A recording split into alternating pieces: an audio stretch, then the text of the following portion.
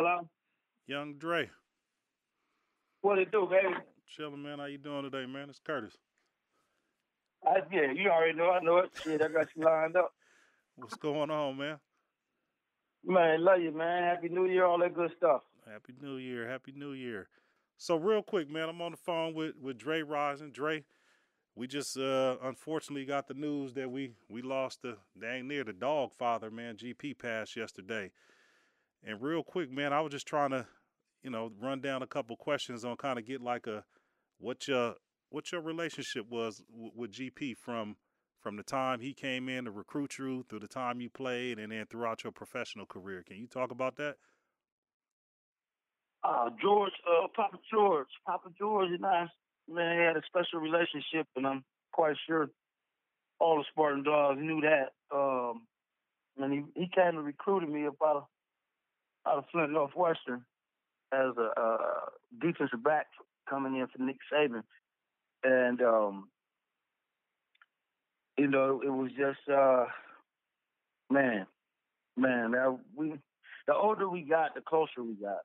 Right. Of course, there was some rifts when I was playing for him, and I came to Michigan State because he recruited me as a defensive back, and I got moved over to wide receiver, and I really didn't get the ball a lot, and so I was kind of frustrated and whatnot, and so we didn't see eye to eye a lot of times. But I guess that must have been the door in the opening for him to be like a father figure to me, and teaching me how to deal with adversity. So when you came in as a DB, or as soon as you got there, they switched you. Yeah, I was one of the top DBs in the country. Really? I never played wide receiver.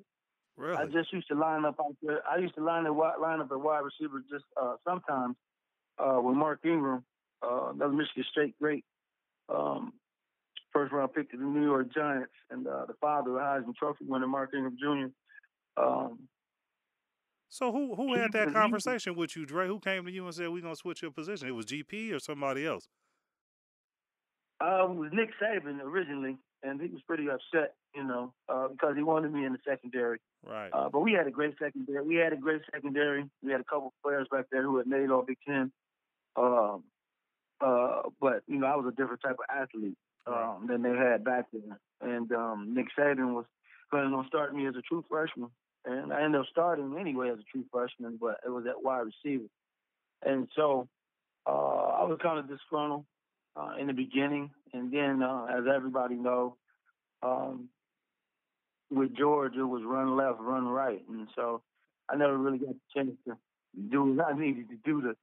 I felt like to put myself in position to help the team win, or go to the Rose Bowl, or to put myself in position to be eligible for the draft. Because other guys was making so many catches and scoring touchdowns, and here I was getting like 1 and 2 attempts a game. So then, Dre, at that age, what was the conversation like? Was you acting out, or was you going to sit down and talk to him, and y'all going back and forth, or how did that play out when you was that young?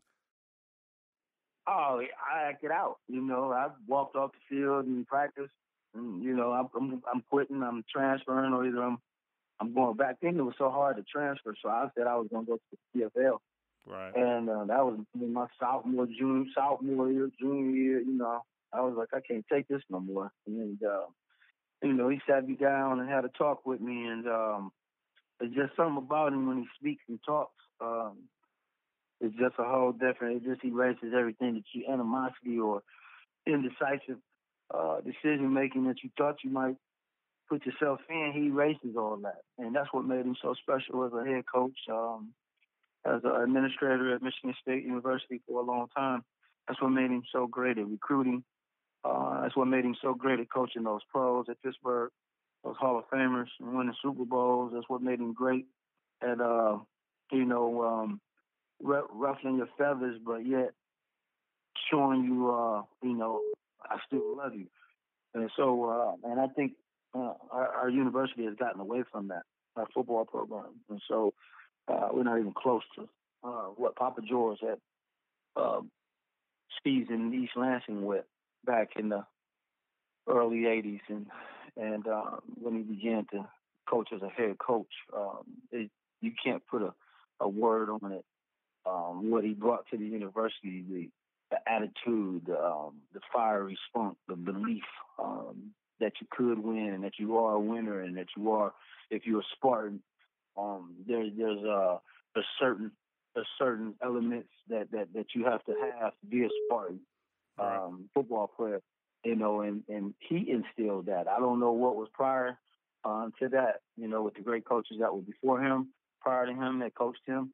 Right. But I just know what he brought to the table, and we hadn't been to the Rose Bowl in 22 years, and he put a collection of kids together from Ohio, Florida, Chicago, Michigan, Georgia, you name it, Canada, and next thing you know, we were Rose Bowl champs, and we were a force to be reckoned with for a long time. He produced many great men.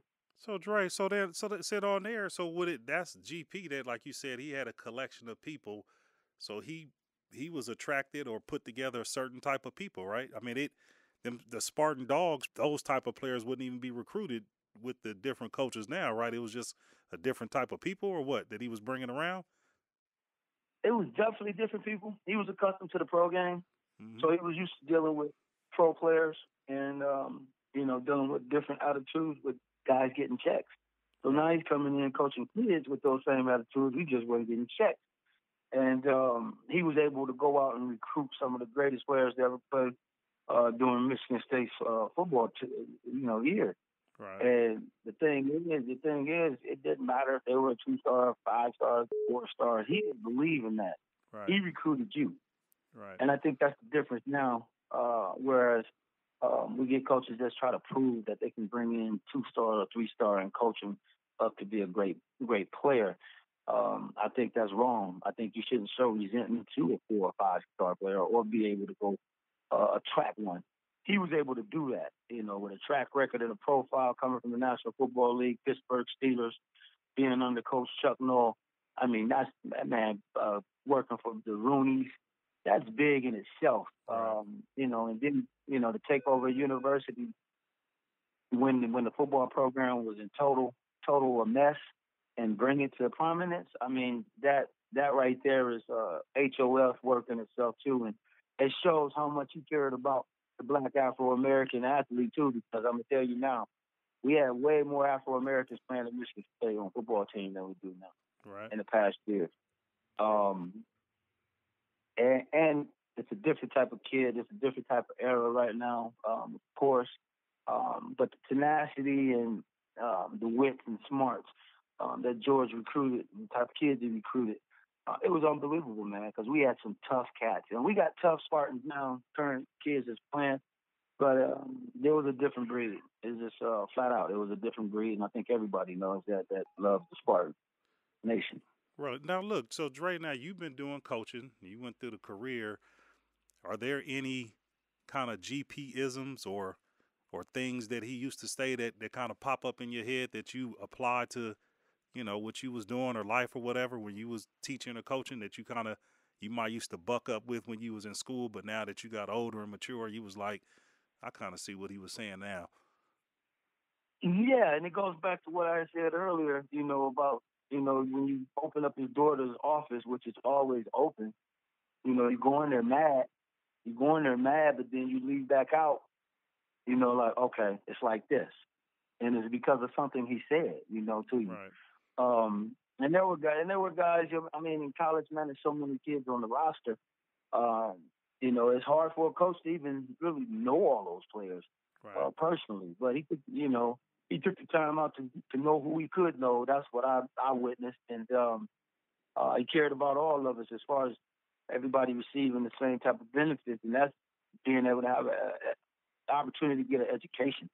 Right. And he stressed that, to be intelligent, to be articulate, to be proud, to be a Spartan, be proud of who you are, and be tough. And I think that's why a lot of us Spartans in our post life, our after 30 age, we're resilient. We find ways to take care of our families. We find ways to put food on the table. We find ways to support our situations. Yeah, because that And I nigga didn't believe take no excuses.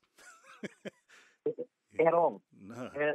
At all. You know, and I'm like that now. And if anybody knows me, I've been like that. But, you know, when I compete, I'm damn sure like that. And I got it from him, along with some other great coaches. But I use everything that I can, that I've learned from him in coaching and in life. You know, it's funny.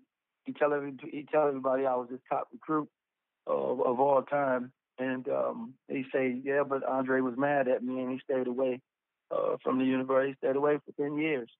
And, you know, because he felt like I hurt him in the draft.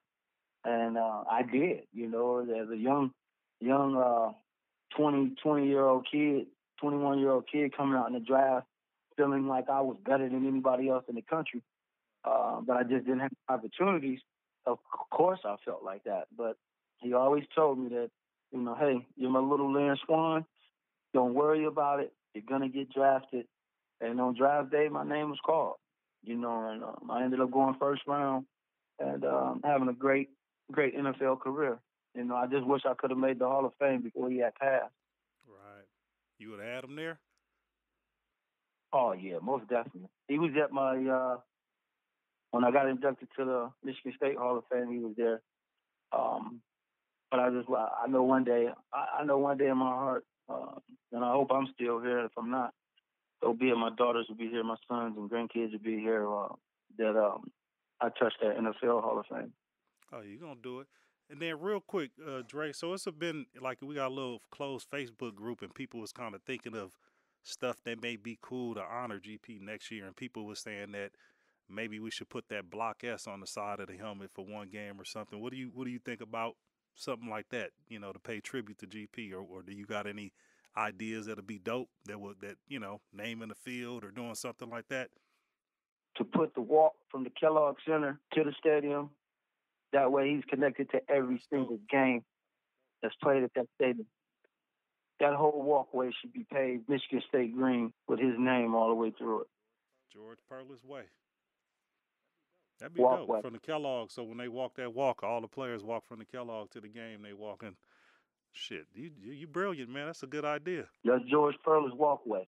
George Perles walkway. You know, and for every brick that you can put, every piece of concrete that you can find, or however they do it, they're so intelligent now with this technology stuff. You know, every player that ever played for him can put their name somewhere in there. Well, goddamn, Dre, that's it right there, homie. Shit, you thought that off the top of your head? Hey, man, come on, this bad moon, baby.